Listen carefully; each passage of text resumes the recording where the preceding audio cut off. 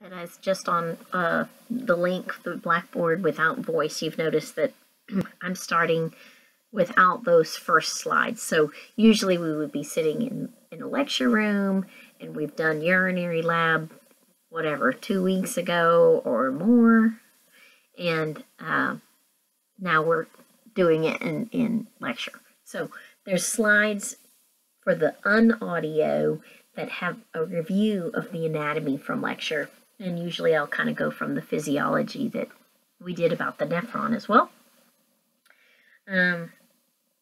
But you can review it with your audios that you already have. So I took those out.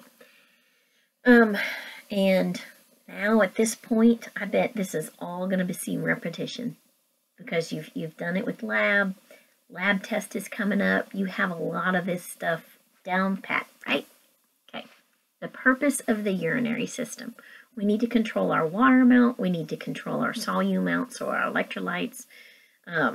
Drugs, do we need to get rid of some drugs that we've had, some penicillin? Do we need to recapture some salt water because we're dehydrated or our blood pressure is crashing? All those kind of things. Acid base, how are we doing with our hydrogen ions? We have to keep all these at a certain level, and the urinary tract is in charge of that. How's our blood count? Did we just donate a pint of blood? Kidneys are going to put out some erythropoietin to start the production of red blood cells at the red bone marrow. Is your blood pressure messing up? We're going to release some renin to control the angiotensin conversion to increase blood pressure. Kidneys, even we've talked about how the skin starts the ball running on vitamin D. But it's actually a precursor. That precursor is going to go to the liver, and the liver is going to change it up a little bit, and then it's going to go to the kidney, and then the kidney is going to change it up again. This is where we're going to get our official usable vitamin D3 is from the kidneys. Something I see in here that's not specified out is calcium. Calcium is also something that's going to be regulated at the kidneys. All right, and that's thanks to parathyroid hormone.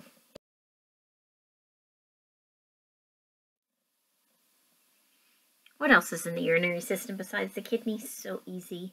The ureter, that's taking the urine from the kidney to the bladder, and then the urethra, that is going to take from the urine from the bladder out the body. Let's get rid of all that stuff. Picture with a setup of how everything is. This is a female. Notice how that bladder is sitting right on underneath the uterus. So baby inside that uterus bouncing around like a trampoline. I say that a lot, don't I?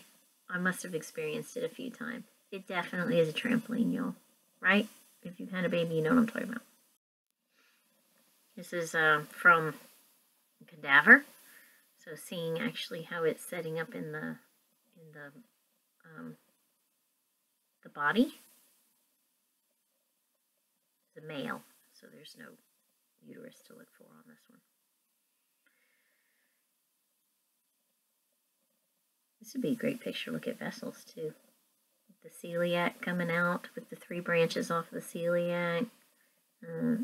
Superior mesenteric is cut away. Renal, isn't that cool? Inferior mesenteric. Good review. So where are those guys? They're actually retroperitoneal. They're right along your back muscles. So to get to it from the ventrum, if you're going to have surgery from the ventrum, they have to cut through your belly, cut through the parietal peritoneum, move all that stuff away, out of the way, then cut through the parietal peritoneum again to get to the kidney. That's very painful. I've mentioned a few times that there's nerves that run through the peritoneum. So sometimes kidney surgery is done from the back, so you don't have to cut through the peritoneum. Adrenal gland sits on top of it, and then it has this concave surface called the hilum, where you'll see the ureters coming off of it, and the artery and the vein. Of course, there's always a nerve and lymphatic running along with those guys too. The right kidney is actually lower than the left because of the liver lobes. And then we have actually a couple of things. We have a fibrous capsule. So if the kidney gets mad and starts to swell, you'll feel it. You'll feel kidney pain. So for whatever reason, if it's a kidney infection, or sometimes if the ureter gets kinked off and fluid starts to build up in the renal sinus, then it'll start to stretch. It'll start to destroy the kidney tissue, and you can feel that too. So one thing about kidney disease, sometimes it's silent. It's silent if the cells are just dying from age, not a toxin or anything like that. But if something's going on with your kidney, a lot of times you'll feel that renal capsule start to swell. Let's see. Fat. There's a fatty cushion. I mentioned this in AMP1. Crash diets and massive fat loss is going to affect this fat too. And so the kidneys will start to droop, and that'll kink off the ureter. That's bad.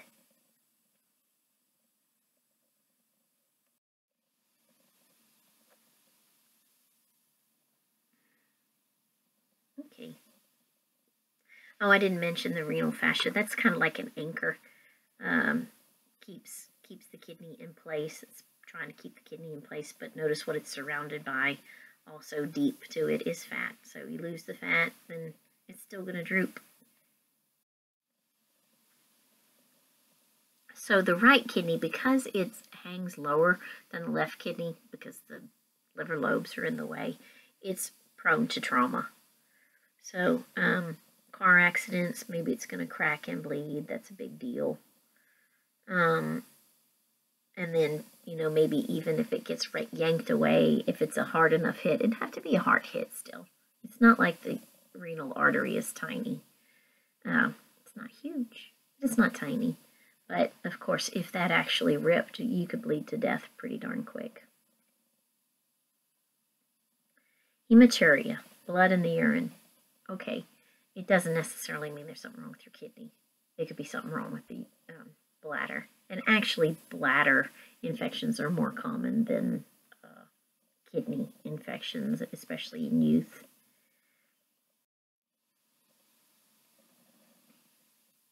Okay, we've done this in lab. Outer part, cortex. That's where you're going to find corpuscles. Medullary part is deeper. This is where you're going to find all those loops of Henle. It's divided into pyramids. And at the very tip, the deepest part of the pyramid, you're going to find papilla. It looks like a salt and pepper shaker, and this is where the collecting ducts are dumping out.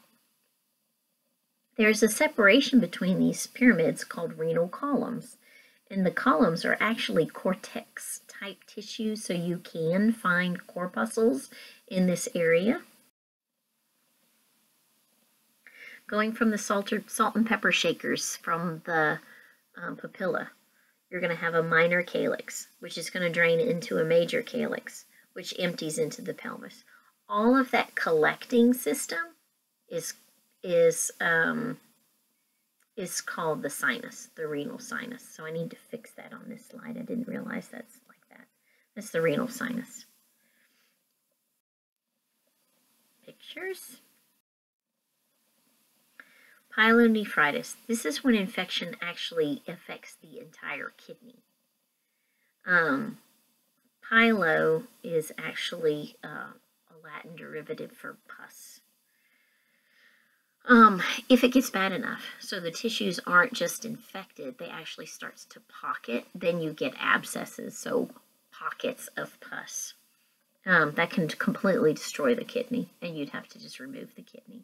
If you catch it in time, then you treat it with antibiotics. Okay, since the kidneys are in charge of cleansing blood, of course they have a huge blood supply. Mr. Barton likes to throw out numbers like 60 gallons it filters a day or something like that. I can't remember. I won't do that to you. But anyway, suffice it to say, a lot. We've got 5 liters of blood, and it flows through our kidneys many, many, many, many, many, many, many, many, many times a day. How about that? Okay. Blood flow starting from that renal artery, which of course is coming off of the aorta. Renal artery to segmental artery to interlobar artery. Arcuate artery, that's the guy that's kind of arc over the renal papilla. And then it breaks into those cortical radiates, so they radiate through the cortex. It's very pretty. And then we're going to become the afferent arteriole to the glomerulus, which is a capillary bed, going to, oh, that's supposed to say efferent arteriole, whatever, you knew that already. Efferent arteriole, which is going to go to another capillary bed, which is the peritubular capillaries. And we're going to do all of our exchanges, everything that we need to do along those tubules. So that's where he is, peritubular, around the tubules. What do you need? What should I get rid of? What should I keep? Give me that back. Give me that. Take that. Blah, blah, blah, blah, blah. So when all that is said and done, it's pretty deoxygenated. We're going to make our way back. So the peritubular capillary, the venous side, is going to become the cortical radiate veins, to arcuate veins, to interlobar veins, to the renal veins. So we're going to skip the segmental veins. Another thing, what was I going to say? What was I going to say? Oh, the left renal vein is about twice as long as the right, because the inferior vena cava lies kind of on the right side, so it's not perfectly midline. Nerve supply, sympathetic fibers are going to determine how much urine is being produced by blood flow. So, you know, bear's chasing you, it's not a good time to be making urine. Let's just give the majority of our blood supply to our legs so we can run away from the bear. So the sympathetic nerves are going to determine how much blood is flowing, the changes that are going to happen. Otherwise, we're under parasympathetic control, right? And we're just doing our own thing. Changes are going to occur because of the sympathetic fibers. That's not the last slide. Okay, pictures. I love pictures. Don't you love pictures? Those cortical radiate arteries are pretty cool looking. Something I forgot to mention is that in your lab book, instead of being called cortical radiate arteries, they're called interlobular. And to me, that's too confusing with the interlobar. So I like cortical radiate. Plus,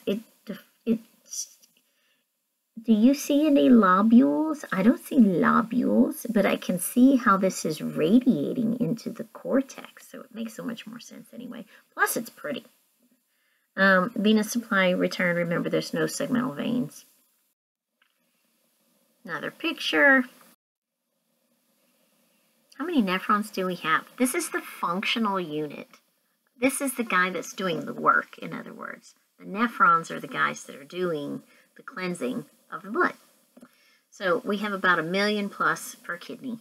And this is why you can donate a kidney and still be fine. Because you're not using all 1 million plus, whatever it is, 1.25, 1.35 million, I don't remember. But a lot. You're not using them all at one time. They're well, you are, but they're not being taxed, I guess I should say. They're just doing their thing. So you also have a lot to spare. So blood values actually will not go up. So BUN and creatinine not being getting rid of, starting to build up in the blood. You won't really notice that until you have greater than 75% loss of nephrons. Not a test question, just a medical thing, which can make it, they've come up with more tests then. So BUN and creatinine aren't the only things that get looked at anymore. Okay. So the main parts, we've got that corpuscle, and we have tubules. That's what makes up a nephron. And now we're going to start to get into a lot of stuff that's lab related. So that glomerulus is a fenestrated capillary. Because of the Swiss cheese hole, it allows things to pool out. That pooling out is going to be called filtrate right now. This is not going to be called urine yet. We're kind of cleaning out the fridge. We should not have any protein in there. We should not have cells in there. Nothing big should be in the filtrate. And then we have this capsule around it. Bowman's capsule is how your lab book talks about it. The cup that catches the filtrate. Glomerular capsule is how your lecture book does it. Now here's something new. That Bowman's capsule has two layers, a parietal layer and a visceral layer. Does that sound familiar? I mean, those terms, not on a glomerulus. So the parietal layer is actually the simple squamous that makes up the cup. But along those capillaries, there's these cool cells. They're called podocytes. This is the visceral layer of the capsule, but the capsule is physically touching the capillaries. So those capillaries have these spaces, these Swiss cheese holes, but these cells actually make feet that are also creating filtration slits. So the filtrate has to pass through those Swiss cheese holes, the baby Swiss cheese holes. They're not massive, they're little, but they also have to pass between the feet of the podocytes. So here's the glomerular capsule layer. That's the outside part of the cup. And then this is showing those podocytes that are touching the glomerulus. And there's always a basement membrane they're actually sharing. We don't really get into the basement membrane very often, but all tissues have a supportive basement membrane on their epithelium. So where are these guys? The corpuscle is located in the cortex, and the loop, that nephron loop, dips down into the medulla. The distal convoluted tubules are going to be in the cortex too, and those are those simple cuboidal cells that you met in A&P 1.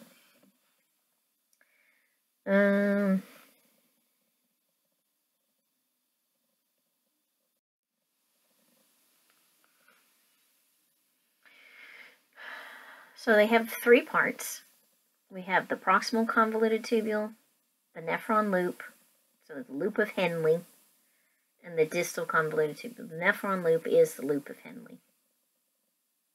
And then the distal convoluted tubules are going to drain into the collecting duct. You have many distal convoluted tubules that are going into the collecting duct. So important terminology. We've been through this in lab. Let's do it again. Glomerular filtration. And that is a passive process because remember, just like in lab in A&P1, filtration was passive. The difference is in lab we were using gravity as the driving force, and in the body it's blood pressure. So hydrostatic blood pressure is going to be pushing that filtering. Tubular reabsorption is taking stuff from the tube, reabsorbing it back into the blood. Tubular secretion is when we are, and that can be active or passive. Sorry, reabsorption can be passive or active. Tubular secretion is taking things from the blood and pushing it into the filtrate. Oh, I've decided I don't want this. Let's get rid of this. I'm going to push it with active processes, pumping it into the filtrate. Okay. Proximal convoluted tubules, those are those cuboidal cells. They have microvilli forming the border. And doesn't that make sense? Because they're so busy. The majority of reabsorption is happening at the proximal convoluted tubule. But they can also secrete. So they have these little microvilli. It's not that the distal convoluted tubules don't have it. You'll see in a second. They just don't have as many. Loop of Henle has this descending loop. That descending loop is permeable to water. And then we have the ascending loop, and that side is permeable to solutes, not water. Don't worry about the types of tissue as far as that descending limb. You'll notice it gets really thin, and that's because it's simple squamous, because there's so much going on down there. Distal convoluted tubule does have microvillum, but just not as much. They're more about secretion, not that it can't reabsorb. Also in the cortex. So you see they don't have as many fuzzy things on their apical side. They do have some, but not as many. So when you actually look at these tubules now we've got it all nice and blown up. There's one that's pointed out as the proximal convoluted tubule, and the lumen looks fuzzy. It looks like there's all kinds of stuff in it. That's the microvilli. The tubes that don't have stuff in it, that's distal convoluted tubules, because they don't have nearly as many microvilli. Isn't that cool? I think it's cool. The glomerulus is that wad of capillary. And we have the afferent and efferent arteriole going in. And then you can see the glomerular capsule simple squamous on the parietal layer. You would not be asked to point out parietal layer and visceral layer on lab test, by the way. Okay, collecting ducts. We've got some very important cells in these collecting ducts. We have the most numerous is the principal cells. So they're going to maintain water and sodium balance. In other words, these are the cells that are going to be acted upon by aldosterone and ADH. These are the cells that if ADH says, hey, don't let that water pass out that urine, I need you to recatch that. I don't want to diurese, I'm going to anti-diurese. These cells, these principal cells, are the guys whose DNA is going to send out the message to make the protein that is going to be the aquaporin, the integral protein. You can never escape AMP1. That's going to be plugged into the principal cell membrane so that he can recapture that water, aquaporins. If you're not doing anything all day long, you're just sitting there and drinking some water and drinking some Coke and whatever you're drinking, and you're watching some Netflix, and you don't need ADH. You're not doing anything to use that water. Let's get rid of that extra water. So no aquaporins are being placed in there, so the water's just going to pass through. I hope that makes sense. Same thing with aldosterone.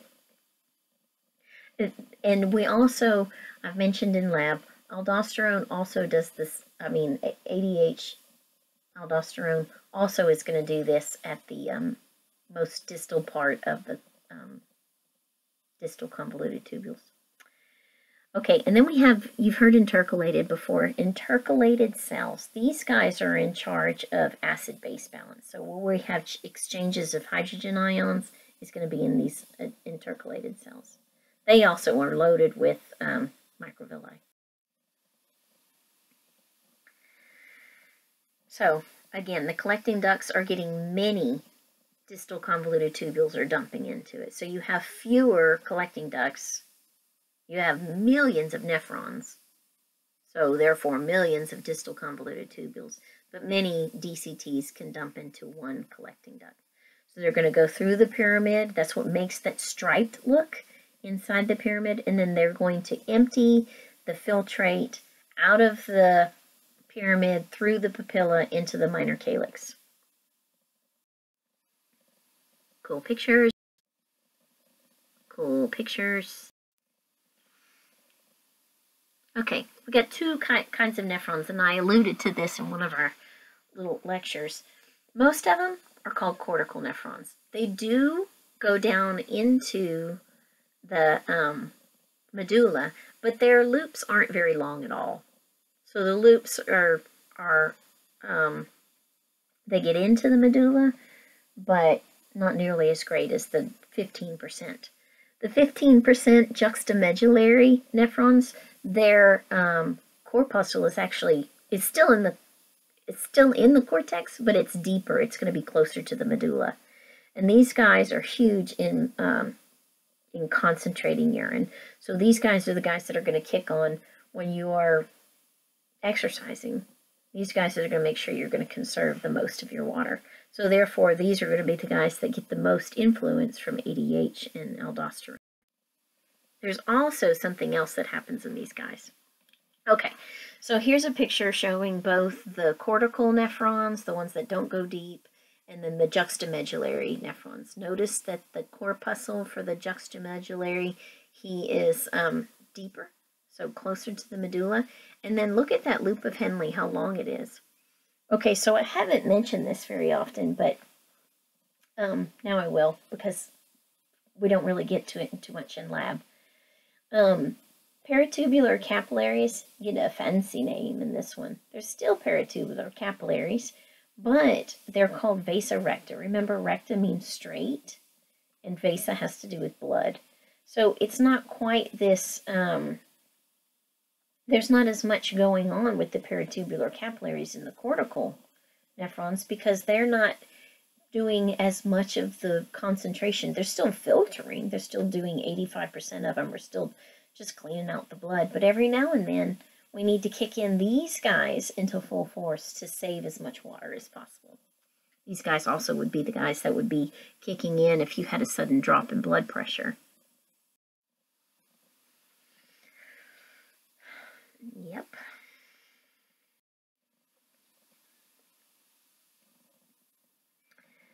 Are y'all tired of this part yet? I've already said this already.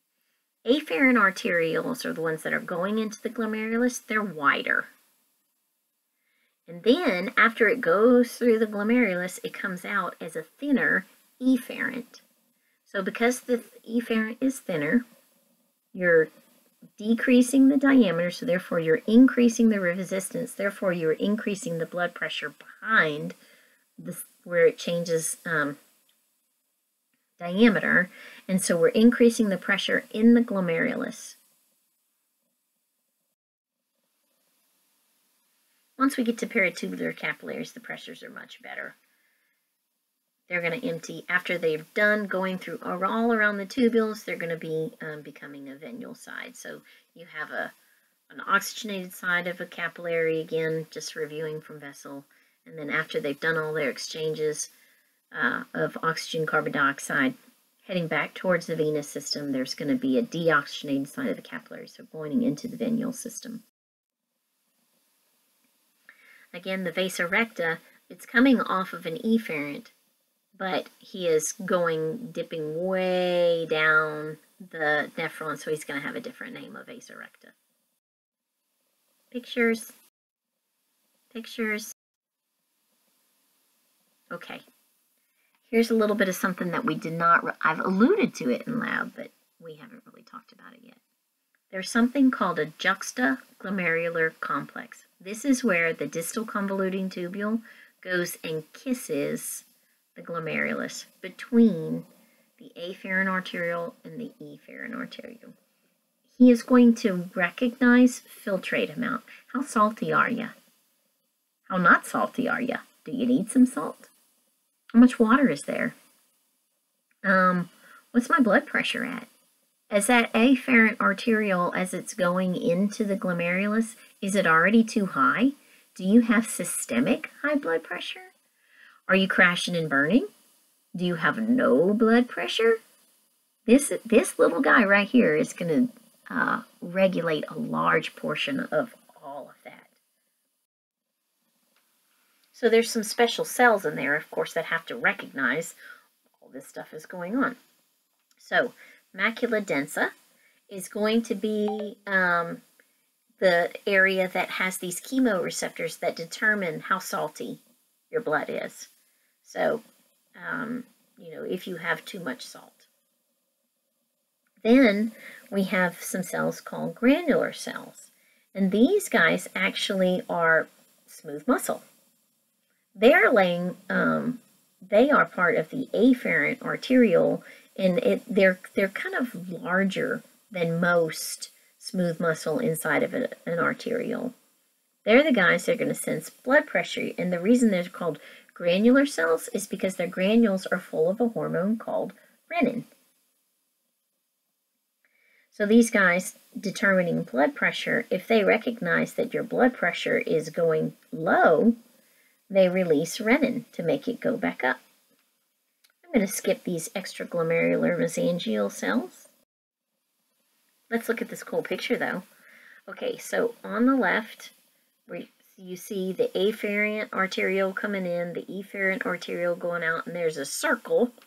That's actually the distal convoluted tubule where it is kissing the glomerulus. Okay? So the macula densa cells are actually right there lining the distal convoluted tubule. And those guys, again, are determining solute concentration. Then we have those granular cells, which are kind of plumped up, smooth muscle of the arteriole. And they're going to be the guys that recognize how high is the blood pressure before it ever hits the glomerulus, because we know it's going to go up in the glomerulus. We don't want to blow out the glomerulus, right? So if it's already pumping really high, you already have high blood pressure. We don't want to blow out all these guys. You're toast if you do.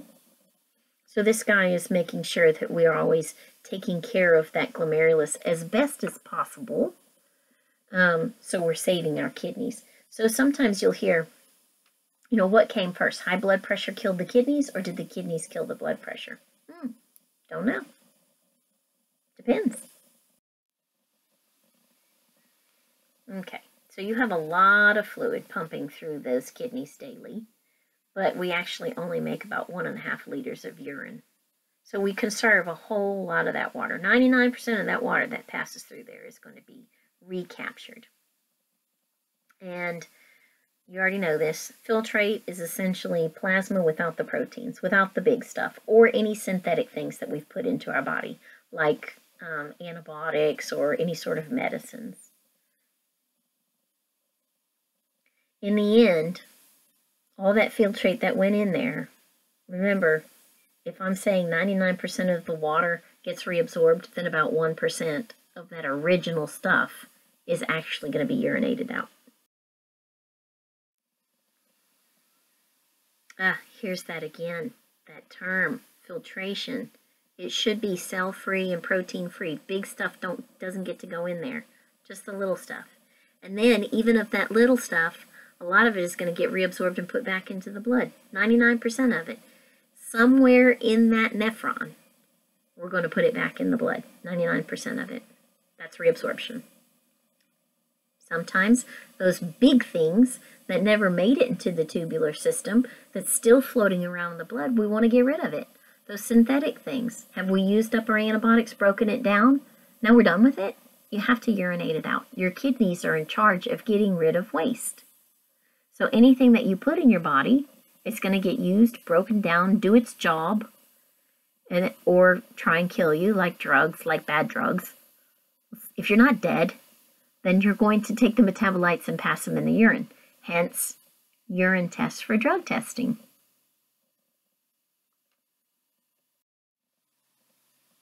Cool picture. Summarizing all the... This actually got a lot of information on this. Study this. Here we go again with the hydrostatic pressure pushing filtrate through the glomerulus into the Bowman's capsule. I think we're going to look at the picture. Yeah, we're going to look at up close and personal picture of the glomerulus's filtration system now. Look at how wide that afferent arteriole is compared to the efferent arteriole, and look at those podocytes and how their little feet come together, and they look kind of like a starfish, don't they? They're really cool looking. So the filtrate has to get through the fenestrations, the baby Swiss cheese holes, and through those slits created by the podocytes. It's all part of the filtration. Then look at that proximal convoluted tubule. They put all those dots to indicate the microvilli. The abundance of microvilli. Why? To increase surface area. The more surface area you have, the more integral proteins that you have, which are channels to help you reabsorb things back into the neighboring peritubular capillary. More pictures. Look at the fenestrations. But then, see, we've got the not just those little baby Swiss cheese holes, then we have the podocytes and their little feet coming together, creating more of a passageway. We just want to make sure that nothing big sneaks out. That's what that's all about. More pictures. More pictures. Remember, your hydrostatic pressure inside your capillary should push things out. Another thing, too, is that we have, well, I said I wasn't going to talk about those mesangial cells, but anyway, I guess we will. Those guys are kind of like macrophages. So how did we come up with the fact that we're having a pushing force that creates filtration, where you're going to have outward pressures and you're going to have inward pressures? These outward pressures are the ones that are going to promote filtration formation. So the pushing of your overall blood pressure inside the capillary, that hydrostatic pressure. You also have, and that's the major one. So I'll just stop there. You also have inward pressures that are trying to inhibit filtration. So that's why it's not going to be just that straight 55 millimeters of mercury based on the efferent being smaller in diameter. You're also going to have these other things that are trying to combat filtration. So inside the actual capillary, you're going to have the sucking from proteins. So always having that osmosis, trying to pull water into the capillary. And then the capsule itself, this filtrate that's already inside that's already inside of the capsule, that's going to be producing pressure too, or you're filling up the capsule with stuff. So in the end, you have to figure out the difference between the two to get the number.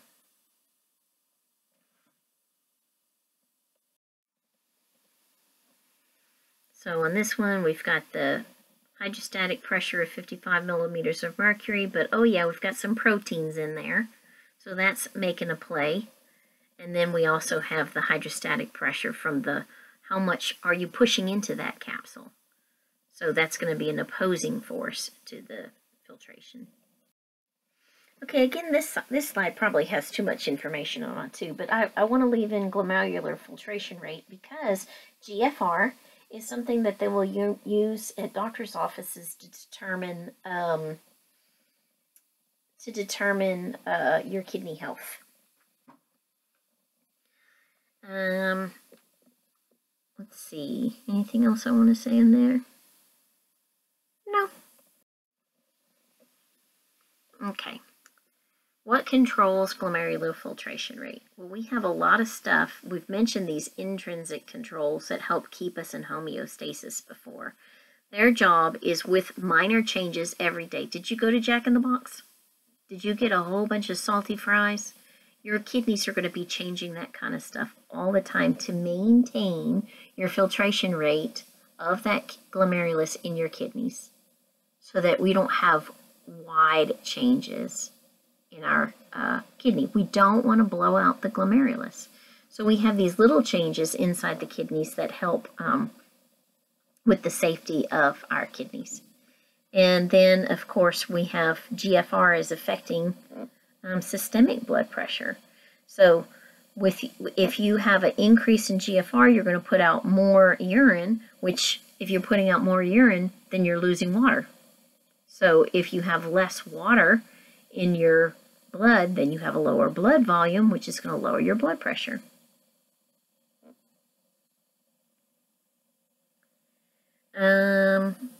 Extrinsic controls is going to be your nervous system and your endocrine system. So, you know, your brain's always going to win. Brain is a huge player.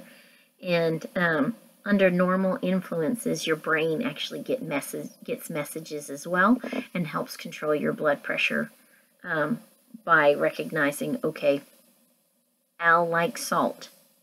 My blood pressure low. Maybe I'm going to go ahead and tell my adrenal gland to put out some more salt, aldosterone, so I can recapture some of that salt because water follows salt. So I'm going to increase my blood pressure. by telling my adrenal gland, hey, get busy. Let's release some aldosterone so I can save some salt, so I can save some water, so I can increase my blood pressure.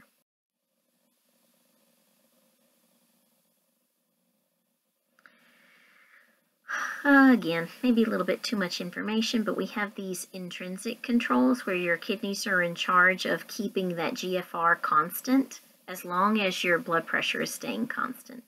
So these little things can actually help regulate your blood pressure. They can be based on constriction of muscle, smooth muscle, or it can have to do with your body recognizing how salty something is.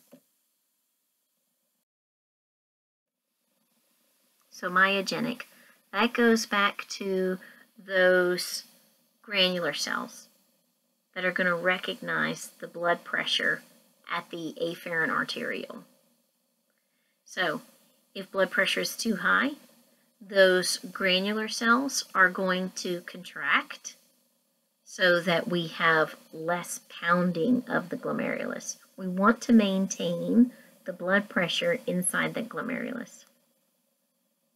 If the systemic blood pressure is too low, those granular cells are going to dilate and let more blood flow to the kidneys, because if your kidneys don't get good blood flow, the kidney's going to die. So, all about protecting the kidneys. And then this is the tubuloglomerular feedback, is where that distal convoluted tubule comes back and kisses the area of the glomerulus between the afferent and efferent arterioles. They have those macula densa cells that recognize a solute concentration. So if the filtrate is getting a little bit too salty, then he can tell the afferent arteriole to constrict. So decrease the glomerular filtration rate. You're getting too salty. Slow down. Let's get some of that salt back in the blood.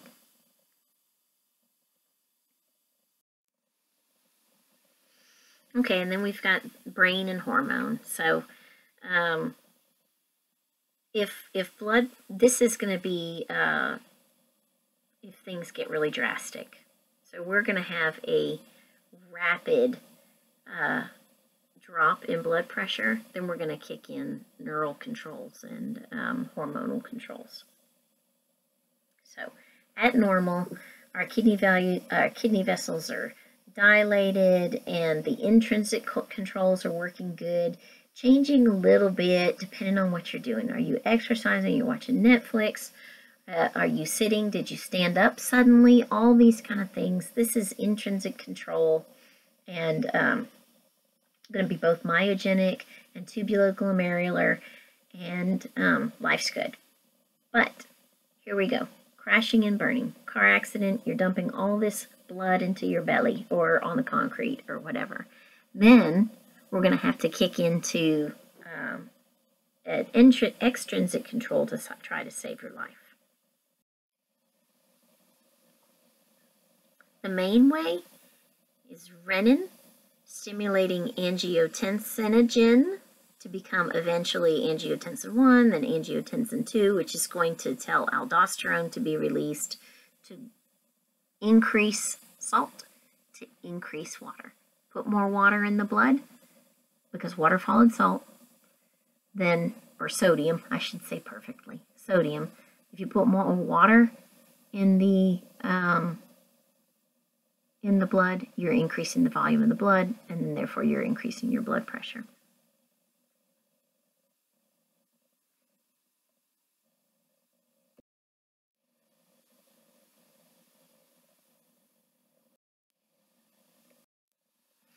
This summary right here is all about just intrinsic control and extrinsic control. So are we just taking care of the kidneys, making sure that life is good?